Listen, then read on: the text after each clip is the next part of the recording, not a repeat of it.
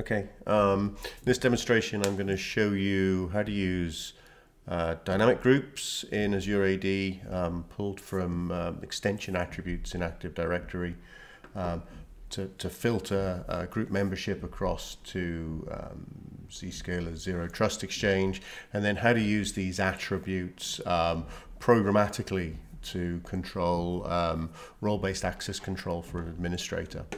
So I'm going to demonstrate with three different users. There's myself, I'm a user, and I'm an administrator as well. I've got some attributes, and you'll see here I've got some extension attributes, ext1, ext2, ext3. I've also got another user here using my daughter as an example. She has these other attributes, A1, A2, A3. And then I've got a third user who then has some similar attributes, R1, R2, R3. Okay, so I mean, these could be any attribute that you might assign to a user in an organization, such as their company code, their cost center, things that are more attributable than a basic, let's say, department attribute that might be assigned in the profile, which is free form and therefore is prone to error. So these extension attributes can be a bit more programmatic, and as long as they mean something to your organization, they'll flow through into Azure, and then we can use those in Azure or whatever your IDP is for some kind of programmatic access. So if we take a look here in my group membership, I've got some dynamic groups here, AR, ext, referencing those attributes. So dynamic A membership rule says if the extension attribute is A1 and it's A2, then you're in this group, and the same for the other groups. So if we go into these and we look at these, it'll say total member here is 1, and we can see the members of this dynamic group is Kira, because she had those A1 and A2 attributes. The same is true for dynamic R, has the member Adele, because she has those R1 and R2 attributes, and ext, again, dynamic membership rule says equals ext1, ext2, those attributes are true,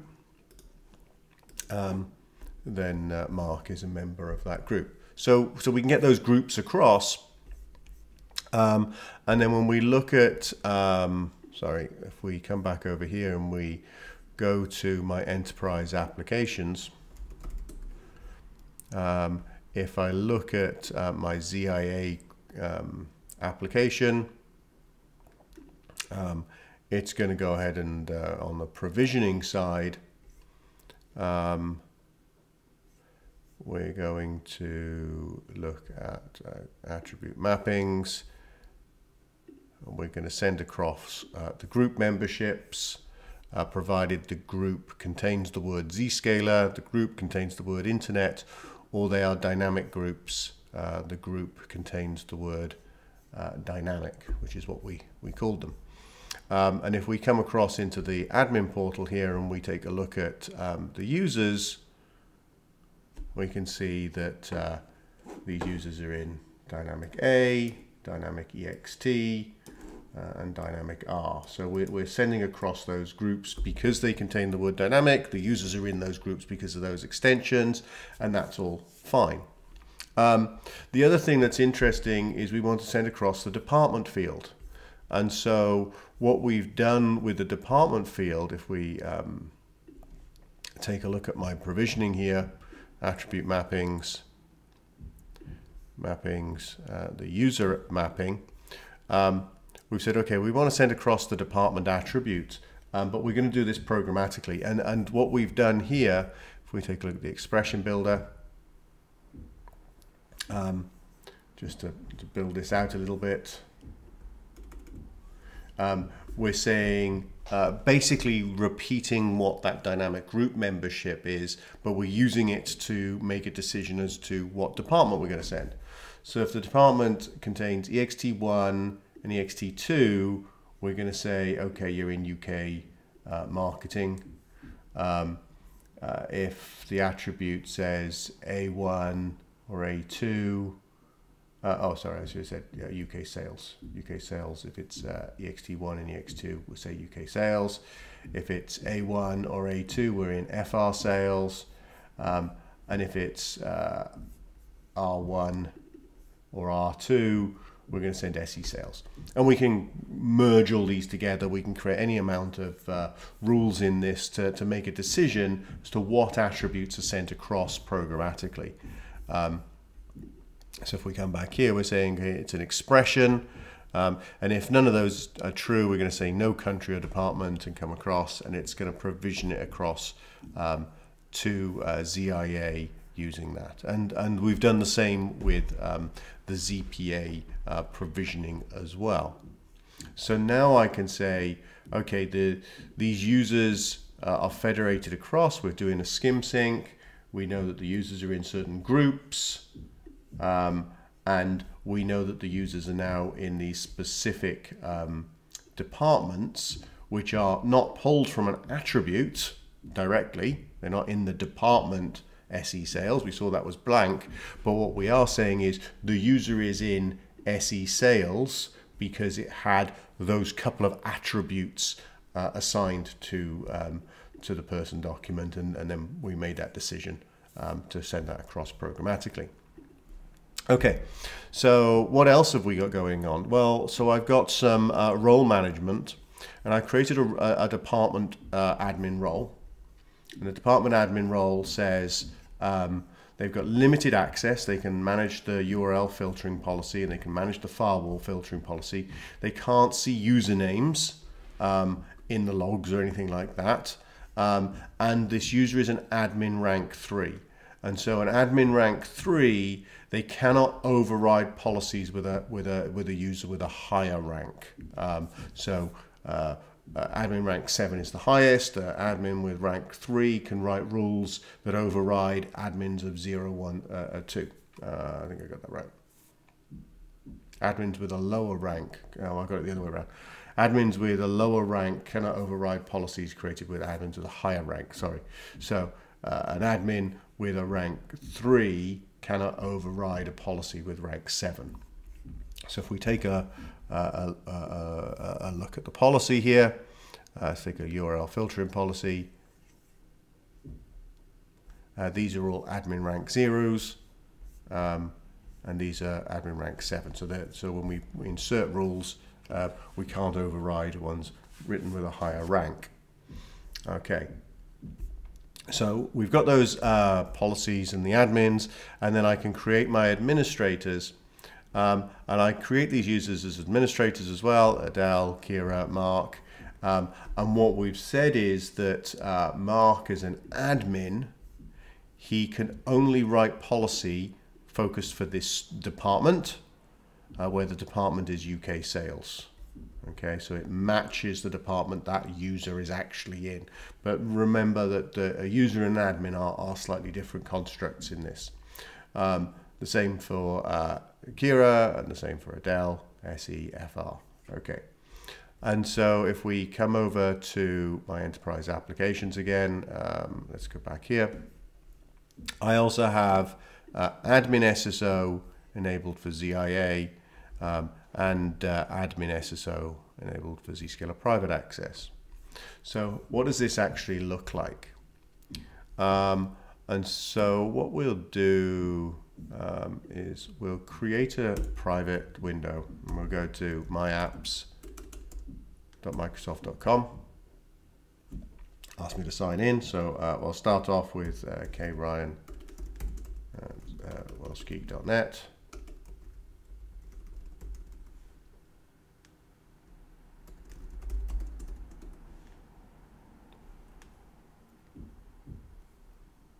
Sign in, and we can see Zscaler Internet Access Administrator in my apps. So we do a IDP initiated sign-on into Zscaler Internet Access.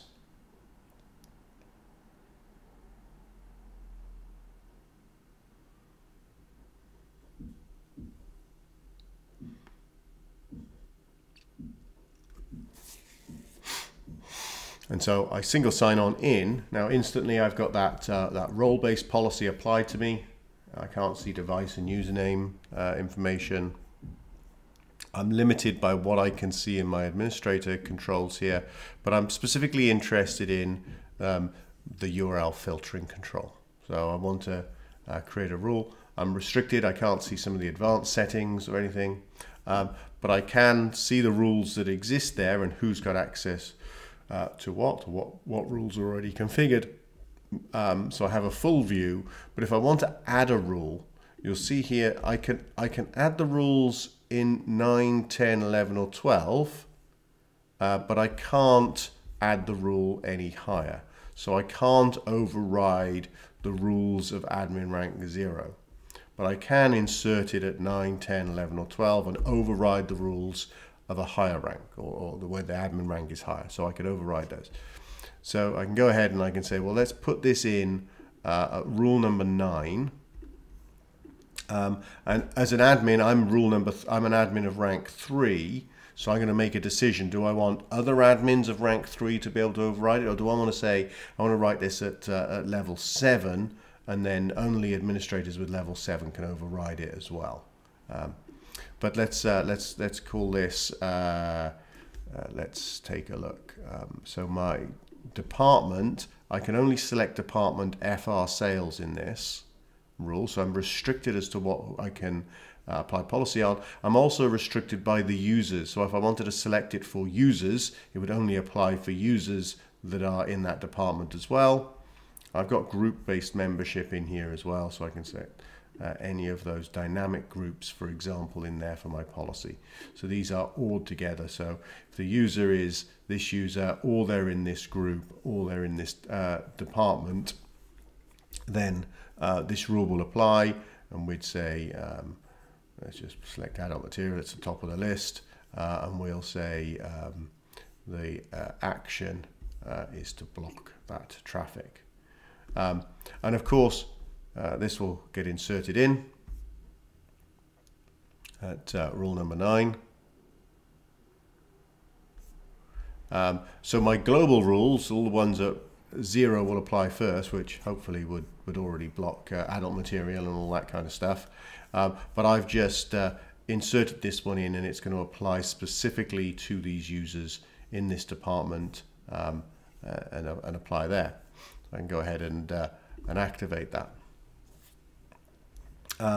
If we log out, in fact, what we'll do is we'll just close the browser down, open a new private tab, and go to myapps.microsoft.com. At this point, we'll log in as A Ryan.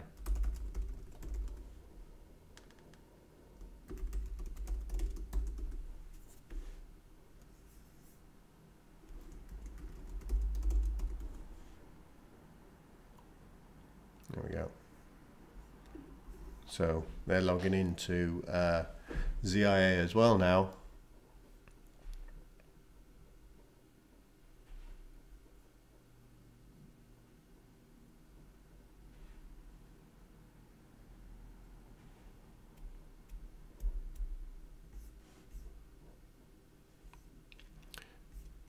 Close that.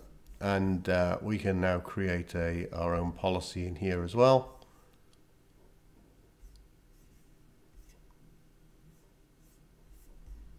Add a rule, and this user can only select SE. My Sweden sales, they can only select, they can select those groups, and of course they're restricted by those users that are a member of that SE department. So we're restricting what they've got access to, and we'll caution on those users. And I forgot to fill something in.